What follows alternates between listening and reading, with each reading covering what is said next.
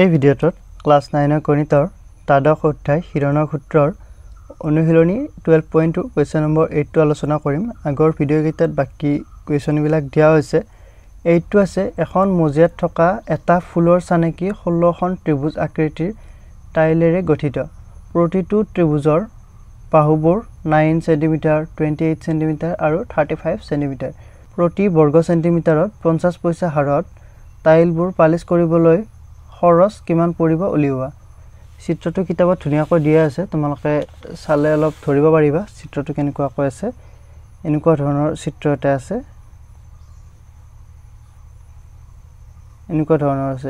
এনেকুৱাকৈ 8টা আছে, গোটেই মিলি তোমাৰ 16খন ত্ৰিভুজ আকৃতিৰ টাইলছ আছে। এনেকুৱা 16খন আছে, 1 2 তেনেকুৱাকৈ, বুজি পাইছা?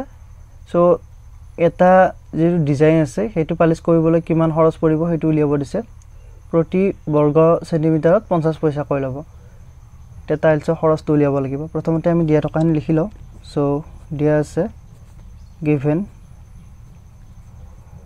তোমাৰ ত্ৰিভুজৰ বাহু কেইটা তোমাৰ এইটো 28 cm, 9 cm আৰু 35 cm, 9 cm, 28 cm আৰু 35 cm। একেটা ত্ৰিভুজৰ বাহুৰ জোখ, বুজি পাইছা? এইটো 9, 28 আৰু এইটো 35। এতিয়া আমি ত্ৰিভুজটো কালি উলিয়াই লওঁ। এতেকে কালি উলিওৱাৰ আগতে আমি অৰ্ধ পৰিসীমা উলিয়াব লাগিব। সো অৰ্ধ পৰিসীমা তোমাৰ হ'ব, এইকেইটা যোগ কৰিব লাগিব, যোগ কৰি 2 ৰে ডিভাইড কৰিব লাগিব। সো যোগ কৰিলে 28 + 9 + 35/2। এতিয়া 9 8 17, 17 5 তোমাৰ 22, 22 2 হাতে গ'ল 2, তাৰপিছত 3 4 5 6 7 72/2 ইজ ইকুৱেল টু 36 হ'ব। 2 ৰে 72 হৰণ কৰিলে সো 36 সেন্টিমিটাৰ, বুজি পাইছা? সো আমি অৰ্ধ পৰিসীমা 36 পাই গ'লো।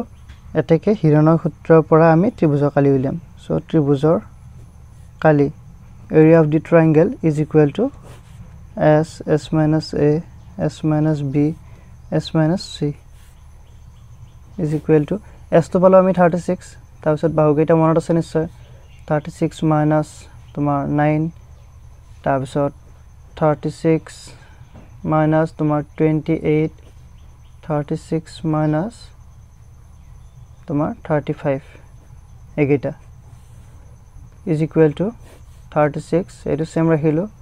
তাৰপিছত 36ৰ 9 গ'লে হ'ব তোমাৰ 27 ইনটু 36ৰ পৰা 28 গ'লে তোমাৰ 8 হ'ব, 16 8 গ'লে 8। তাৰপিছত তোমাৰ এইটো আছে 36ৰ পৰা 35 গ'লে এইটো 1। এইখিনি বুজি পালা? সো এতিয়া ইজ ইকুৱেল টু 36ক আমি 4 × 9 কৰিছোঁ, তাৰপিছত তোমাৰ 27ক 3 × 9 আৰু 8ক তোমাৰ 4 × 2।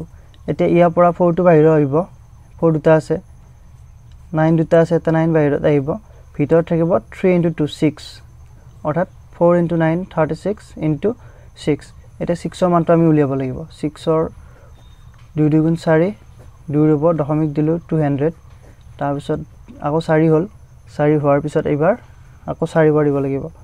4 4 গুণ 16, 6 হাতে গ'লে 4 4 গুণ 16, 16 একে 17, 10ৰ 6 গ'লে 4, 9ৰ 7 গ'লে 2, সো 2400 হ'ল। আকৌ এইটো ডাবল কৰি দিয়া, তোমাৰ 48 হ'ব।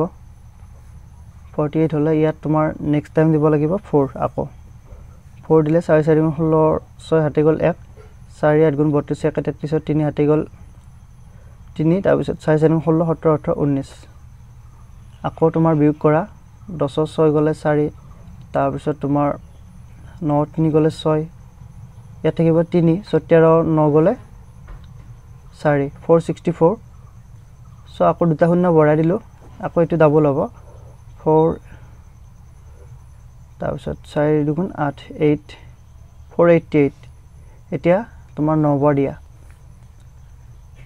9 বাৰ দিলোঁ মই। 9 বাৰ দিয়াৰ পিছত তোমাৰ 9 9 গুণ 81, 1 হাতে গ'ল 8, তাৰপিছত 9 গুণ 72, 72ৰে 8 তোমাৰ 80 80 শূন্য হাতে গ'ল 8 তাৰপিছত 9 গুণ 72 72 8 আকৌ তোমাৰ 80 শূন্য হাতে গ'ল 8 9 4 গুণ 37 36 36 এ তোমাৰ 8 এ 44 সো আৰু এনেকুৱাকৈ যাই থাকিব আমি তিনিটা দশমিক উলিয়ালে আমি তিনিটা দশমিকটো চোৱা ইয়াত আমি 2.4 ইয়াত 9 আছে পাছতকৈ ডাঙৰ সংখ্যা এটা সো ইয়াত আমি 45 লিখি দিম তেনেকৈ কৰিম সো 2.45 আৰু তোমালোকে ভাবিব পাৰা যে এটো 2.44 কৰিলে নিমিলিব নেকি মিলিব কিন্তু এনসাৰটো তোমাৰ অলপ তোমাৰ মানটো অলপ ইফাল হ'ব বেলেগ একো নাই তোমালোকে হেতু ইমান টেনচন ল'ব নালাগে অলপ যদি ইফাল হৈ যায় পৰীক্ষাত হেতু নম্বৰ পাই যাবা তোমালোকে দশমিকৰ কাৰণে হে হলে তোমাৰ কোনো কথা নাই সো এগিটা পূৰণ কৰিব লাগিব পূৰণটো কৰি দিলে হ'ল তোমাৰ 2.45 আৰু 36 এতিয়া পূৰণটো কৰি দিলো মই এটো 2.45 আৰু 36 88.20 হৈছে 88.20 সেন্টিমিটাৰ স্কয়াৰ বুজি পাইছা ইয়াত যদি তোমালোকে 2.44 ললা হয় তেতিয়া হলে অলপ হয়তো মানটো বেলেগ হৈ গলেতেন বাকি একে থাকিব মানটো অলপ বেলেগ পাবা সো এটো প্ৰায় বুলি লিখি দিবা প্ৰায় এতিয়া আমি এটা ত্ৰিভুজৰ তোমাৰ কালিজু পাই গলো কিন্তু আমাৰ কোৱেশ্যনটো তোমাৰ ফুলৰ চানকত 16টা ত্ৰিভুজ আছিল সো আমি 16টা ত্ৰিভুজৰ কালিটো উলিয়াই ল'ব লাগিব সো এতেকে ফুলৰ চানকিটোৰ কালি অৰ্থাৎ 16টা ত্ৰিভুজৰ কালি বুজি পাইছা 16টা ত্ৰিভুজৰে গঠিত ফুলৰ চানকিটোৰ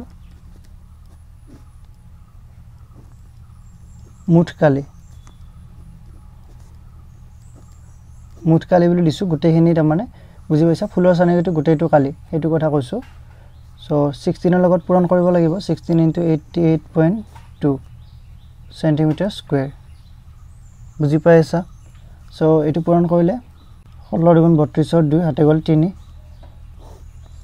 তাৰপিছত 16 8 গুণ তোমাৰ 128 হলে আৰু 3 দিলে তোমাৰ 1 হ'ব 131 হ'ব 131 ৰ 1 হাতে গ'ল 13 তাৰপিছত 16 * 8 তোমাৰ হ'ব 128 128 ৰ লগত যদি আকৌ 13 যোগ কৰা তেতিয়া হলে 8 তোমাৰ 11 ৰ 1 হাতে গ'ল 1 সো 141 হ'ব বুজি পাইছা সো 141 পূৰণটো কৰি চাবা তোমালোকে 14112 এতিয়া দশমিকটো এটাৰ আগত আছিল সো 1411.2 সেন্টিমিটাৰ স্কয়াৰ এটা আমি পালো 16টা ত্ৰিভুজৰ চানকিটোৰ কালি বুজি পাইছা এতিয়া কোৱেশ্যনটো দিয়া আছিল যে তোমাৰ প্ৰতি বৰ্গ সেন্টিমিটাৰত 50 পইচা হাৰত টাইলছবোৰ পালিশ কৰিবলৈ খৰচ কিমান পৰিব অৰ্থাৎ ইয়াৰে আমি এইখিনি বৰ্গ সেন্টিমিটাৰ পালো 1 বৰ্গ সেন্টিমিটাৰত তোমাৰ 50 পইচা যায়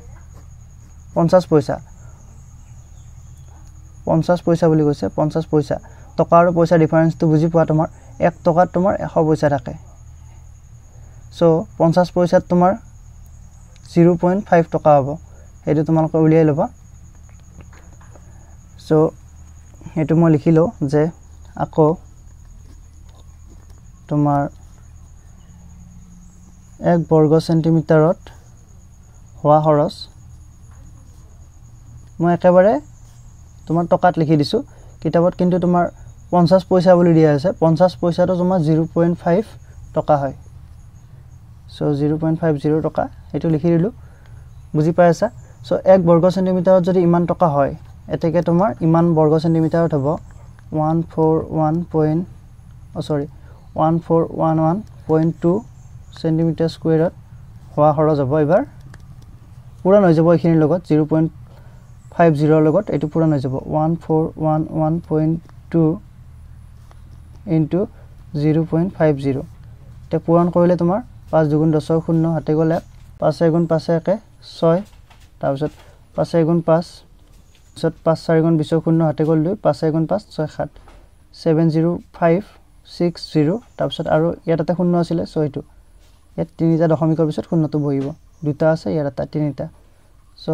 705.6 টকা বুজি পাইছা এ ডাবল জিৰো থাকিলে কোনো কথা নাই 705.6 টকা হেতুৱে সো শেষত এটা লাইন লিখি দিবা পালিশ কৰিবলৈ হোৱা খৰচ তোমাৰ 705.6 টকা এটো এনসাৰ আছিল আশা কৰো ভিডিওটো চাই ভালদৰে বুজি পাইছা আজি ভিডিওটো দেখিনে যদি ভিডিওটো ভাল লাগিছে লাইক কৰিবা কমেন্ট কৰিবা শেয়াৰ কৰিবা আৰু তোমালোক যদি মোৰ চেনেলটোত নতুন তেতিয়ালে চেনেলটো সাবস্ক্ৰাইব কৰি লবা লগতে ফেসবুকত যদি তোমালোকৰ একাউন্ট আছে তেতিয়ালে ফেসবুকত আসামিজ এডুকেশ্যন পেজটো ফলো কৰি লবা থ্যাংক ইউ